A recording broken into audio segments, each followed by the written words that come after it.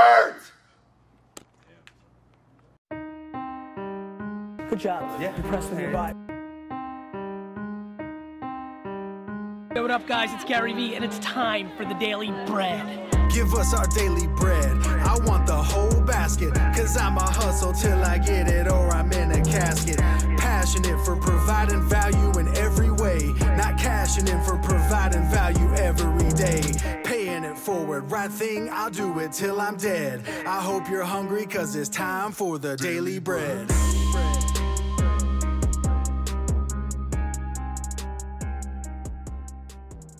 I want to introduce Tyler Harris. He's been fortunate. I just appreciate you coming out here and spending the time with us today and really just coming out and talk. He's going to be touching, he's not a part of our industry, but that doesn't matter. Like I said, I'm bringing value to the table here, and everybody that I'm bringing into the situation has something to bring to you, and there's true value. It's not about a sales pitch or anything else. I want you to pay attention to his message.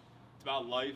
It's about a professional. It's about yourself. It's about progressing you as a professional and making sure that you can get out there and creating an image, essentially, and figuring out how to be the best person that you can possibly be, really. I don't know if you guys realize this, but there's only one you. But the reality is, a lot of us, me included, a lot of us, there's the you in front of your spouse, there's the you in front of your friends, there's the you at work, there's the you at the bar, there's the you at church, there's the you with your mentor, there's the you with your mentee. Like, there's a million different yous, but the reality is there's really only one you. And that whole process, we call it self-awareness, and just figuring out who that person is. Because until you figure out who you really are, not who you say you are, not who you pretend to be, not who you'd like to be, but who you actually are, until you figure that out, there's really no point in investing in any type of self-development or any type of training or any type of growth, because you're building it all on a faulty foundation. And once you hit the first bump in the road, it's all gonna fall to the wayside. And so for me, it was really digging in deep and figuring out who I was and ultimately who I wanted to become. And a lot of that was digging deep. It was digging deep and kind of channeling this inner kind of emotional core, this inner kind of alpha male thing that I had just been pushing down and pushing to the side for a long time. And I'll give you a practical, do a little exercise here, that way we can wake you guys up, because I know it's been a long day. But this was an actual practice that I did, that we still do on a regular basis with all of our salespeople, and it's called robbing the bank. Robbed a lot of banks in my day, not really, but in my head. But this is what that practice looks like. It literally is channeling this idea of walking into a bank and robbing it. Like, what would you say? How would you say it to convince these customers and employees that, like, you're robbing a bank? Like everyone needs to get down and give you the money, and you're robbing a bank. So what I would absolutely love to do is I would love to have someone volunteer, please, and rob the bank for us. Whatever that means for you, I just want to see how you would rob a bank. Like, just channel that, like, raw nature and raw bank. So who wants to do it? Who wants to rob the bank? Oh man, our perfect guy's gone. Do it, baby. Yeah, let's see it. Let's see it. Yeah. It's all about getting uncomfortable. It's all about getting uncomfortable. So imagine you're walking into a bank and let it rip. I've always wanted to rob a bank. I mean, like, literally, this is something I think about all the time. When I was going through this process, I was literally in my head kind of like, well, if this stuff doesn't work out, like, I may have to rob a bank. So, like, it's kind of like dual practice. I think about it often. So you know, you're riding by and you get all these people get away with it. I'd probably be more the guy who walks up to the teller with the little note and says, you know, come look at me. She gives me that dead cold face, and it's just like, it's happening right now. It's happening. Yeah, I'm in charge. This is my, you know, and then it's basically give me the fucking money. Essentially, is that how you would say it? Yeah, I mean, why not at that point in time? I mean, you're robbing a bank, so I would definitely not hold back at that point. I wouldn't be, hi, please, can you hand me all your money? No ink packages, please. No, it's give me that money right now. It's going and get it. I didn't get the point of the exercise. It's 100%. I mean, you're walking into a customer's house, And this is perfect for us because we walk into customers' houses and they have 4 other people coming in, an insurance adjuster who wants to give you the next guy who's on their vendor list. Give me the job. Give me this job. Why? Give me this job right now. Because of the fact that I'm going to take it from you. You have no other option. Period. You're not walking out with giving me the money for the job, in essence. So, yeah, I get it. I like it. All right, get down! Get on the floor! Put all your cell phones in a circle! You think I'm kidding? Get down! Nobody moves! Nobody gets hurt! That is what I was looking for. I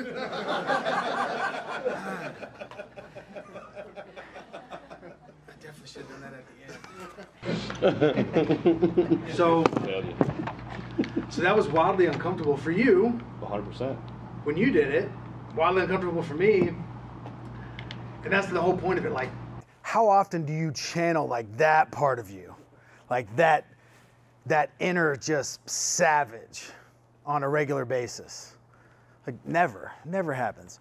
So with our salespeople, we do these boot camp trainings and we make every single one of them do it. And it usually starts like that. It's like, I'd probably just do this, you know, and I'd say this. And I mean, we had this guy one time and he was just like, all right, freeze. And I was like, that just creeped me out so much. I may believe that more than anybody.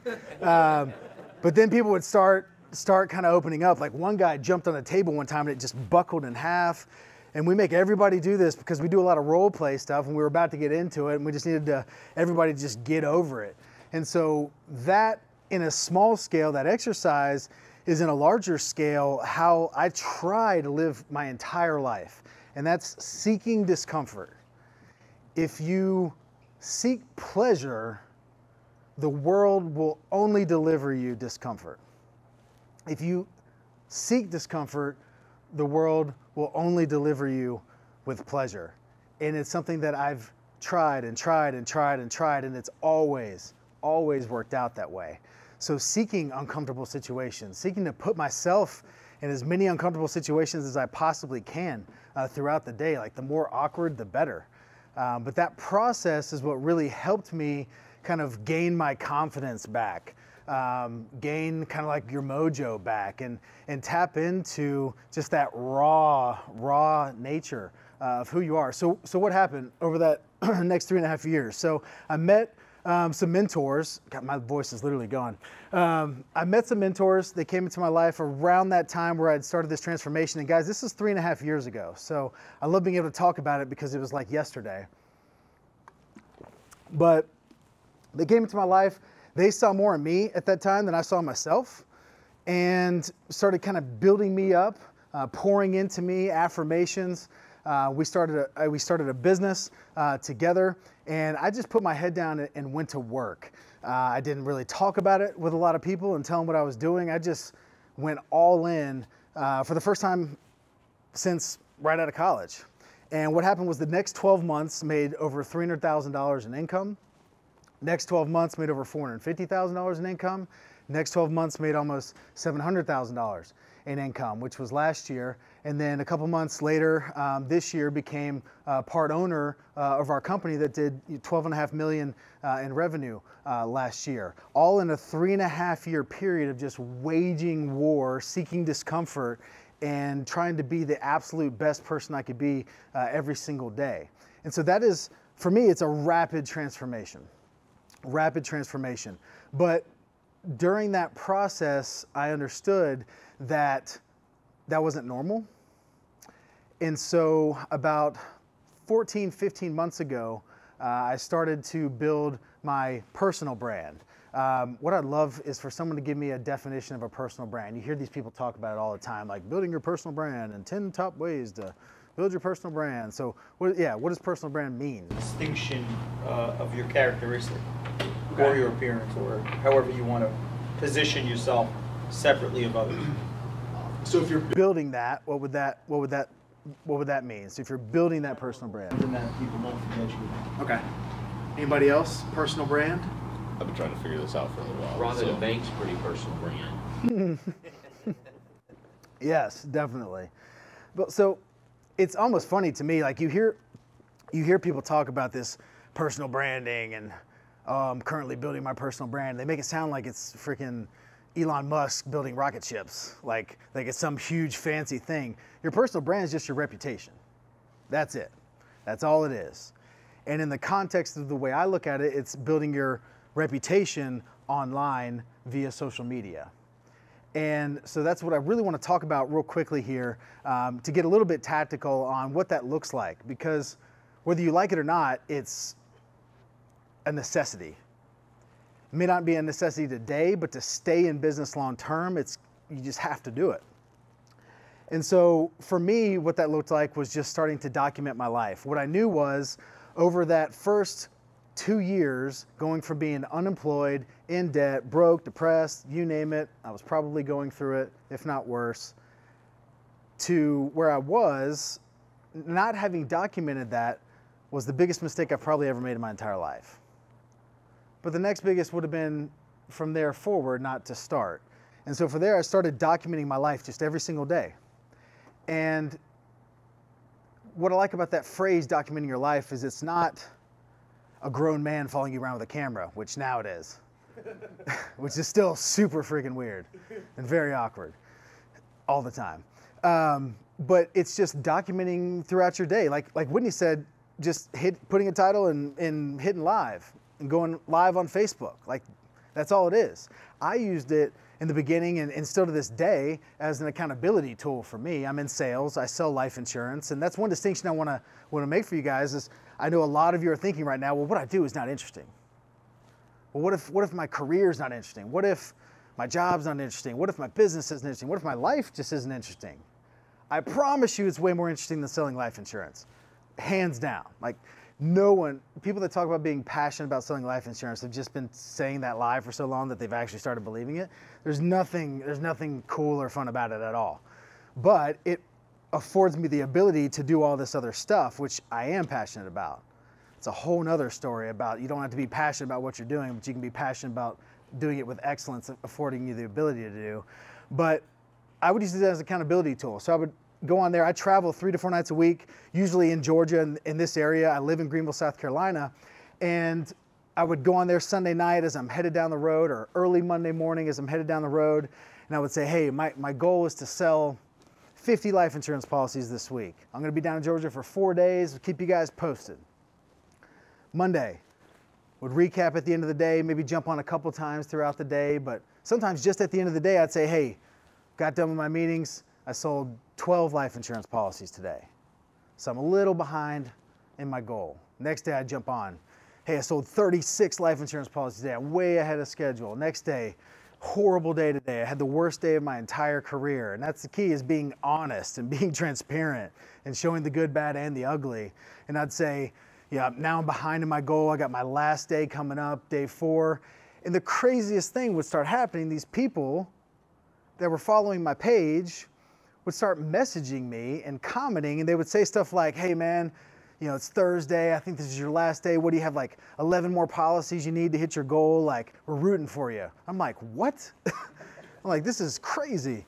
But to me, that is my definition of the law of attraction. I'm sitting there all week and I'm saying 50 policies, 50 policies, 50 policies, 50 policies, and all these other people are hearing me say it and keeping me accountable, and I'm telling what my results are each day. And lo and behold, at the end of the last day, I would count them up and I would say, hey, I'm at 50 or 51 or 52. It'd almost always be like right at it, which would always be frustrating because I'd be like, well, what if I said 70? Dang. But each time it was like right at it. And sure, there were times that I've missed it. There's always, the first time that I started this daily vlog and the first time that TJ was with me, the very first week, I missed it by like 4. And it drove me absolutely crazy. But the coolest thing about it is I got on Facebook Live at the end of that week and I'm counting them up and I'm saying, hey, my goal was 50 and I got 46. I could have said I had 70. No one would have ever known the difference. But by saying I got 46 and that I was pissed off about it and that I missed my goal and that it was eating at me, like, I got more response and more feedback from that because I actually told the truth. But that allowed me to remain focused on what was bringing in the income. And that's another big distinction or a big issue that a lot of people have with, oh, if I'm going to start doing this stuff online, or if I'm going to start trying to build my personal brand, it's going to take away from the time that I should be making calls, or the time that I should be following up with clients and customers and all this stuff. But you can use these things as an actual accountability tool to not only keep you focused, but to kind of expedite that process of goal setting and hitting your goals. And for me, that's exactly the reason I had the results that I had. What I know is the more things that you are grateful for and that you express gratitude for, the more things you will be given to be grateful for. That's just how it works. The universe will never be in debt to you. It'll never be in debt to you. And so by building a personal brand and putting this good stuff out there, it always comes back tenfold. I could tell 1,000 stories just in the last year of how it's done so for me. And I just want every single person to be able to experience that.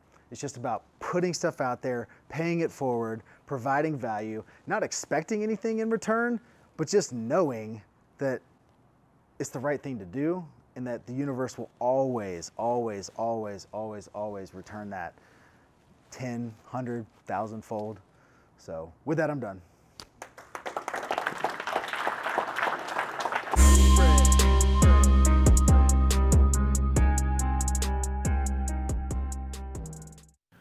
What's up, guys? If you have not yet done so, please like my Facebook page. Then next to the like button, click following, which will bring a drop down.